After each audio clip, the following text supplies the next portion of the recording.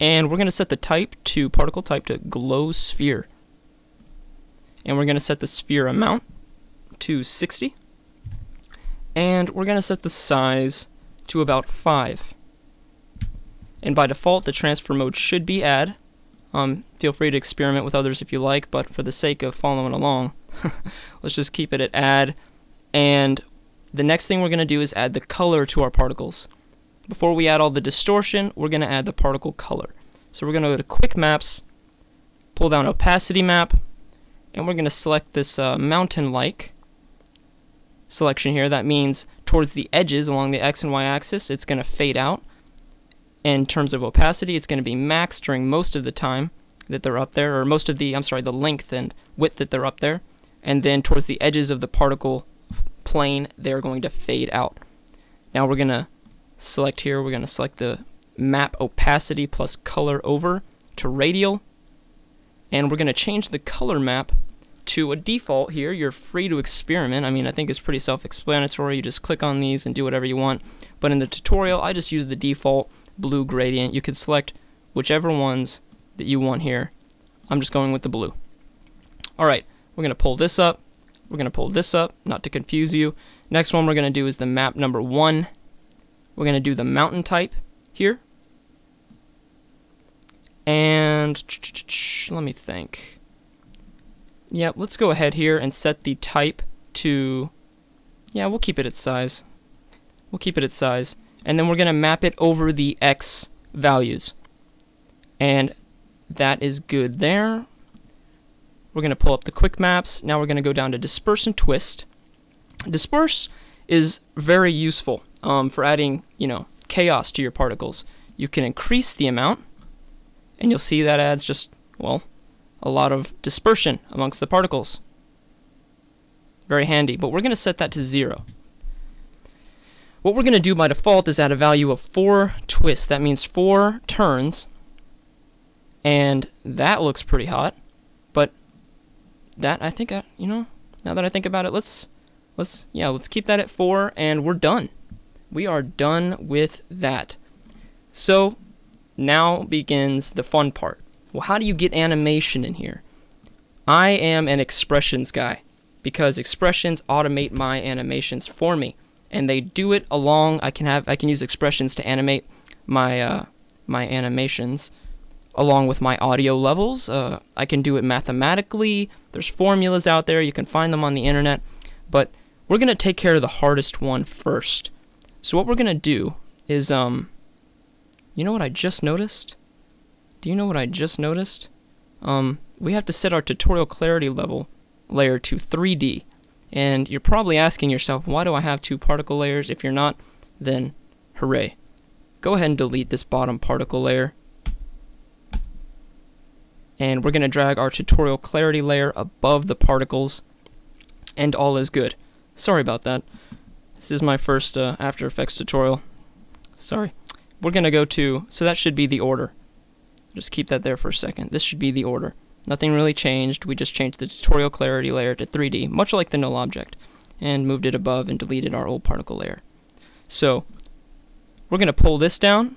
We're going to go to Effects, CC Smear, and this is where we're going to be adding that stretch or smear effect that happens along with the music. But instead of it happening 100% throughout the whole thing based upon the music, we want it to come back into a value of 0. That means we're going to have to be doing a little bit of programming logic, and as I said, this is the hardest expression that we're going to be doing. Everything else is one-liners. So, to add an expression to the to field here, we're going to alt left click on the stopwatch, brings this down, and I'm just going to drag this box down so you can follow along, see it relatively easily. And now you're probably asking, well, how do we get the value for our audio keyframes? Well, this concept applies to every effect in every form of expressions. The quick way to get the value for your audio levels is to just pull down the arrows here, effect both channels, and here's our slider that I talked about at the beginning with all our values that change in a linear value along the timeline. And here's the hard part, guys. To get the value, all we have to do is drag, pick whip, and drag to the slider. I dragged this right here, the spiral looking icon. So drag it on down to the slider right here, and it will automatically create a variable called temp and apply the levels from that layer to the value of temp over here. So we're just going to call this X though, and we're going to move on. So I've already stretched through my audio. It took me about 3, trial and error attempts. It didn't take long, but you basically just examine your audio levels. The audio for everybody is different. So you're going to have some songs are going to be louder, some songs are going to be quieter, and you need to take that into account. But that's where it gets fun because it adds a whole lot of range for different effects. I'm going to show you what I'm talking about. If I were to keep it like this and scroll through the timeline, it would never go back to its stationary, default state where it isn't stretched. So I need to say, hey, for me, the value is 9. That's my range value. So if X is less than 9, basically saying if the audio levels are ever less than 9, we're going to go ahead and keep our default value. Now, how do we say that? What's the best way to explain this? You know what? I'm just going to type it out, and then after I type it out, I'll explain it. So just follow along here. We're going to type left square bracket value, left square bracket 0, right square bracket to close that. Hit a comma, give it a space. Same thing, we're going to be typing value, left square bracket, except we're going to put 1 in here. And if you've done programming, you won't need an explanation. We're basically dealing with arrays, but I'm going to explain that here in a second. So what's the opposite? We need to grab the opposite. If it's greater than 9, we need to apply a different value or set of values. So we're going to type else, basically saying if X is less than 9, do whatever is in here. If X is greater than 9, which is basically saying the opposite, else, if it's greater than 9, if it's greater than 9, hit enter, and we're going to say, we're going to give it a random value, and we can do that by typing the wiggle expression. So basically that says wiggle with an open left parentheses. Every 0.2 seconds, you're going to randomly adjust the value of whatever is in here by, let's do it by 1,000. Now time for the explanation. So try to follow along if you haven't had programming logic. The value expression is extremely useful. What it does is it basically gets the default value. So if I turn this expression off, the default value is what we had, 640, 360. That's our parameter 1, that's our parameter 2. But you're probably asking, why in here do we have a 0 and a 1? Well, in terms of arrays, it's treated like mailboxes. If you ever gone to a mailbox appliance store or something like that and you have to go get things, they start at 0 and increase in a linear pattern up. So this would be mailbox 0, which applies to technically 1 over here, the first value, 640. And this 1 would technically be the second value. So I hope that makes sense.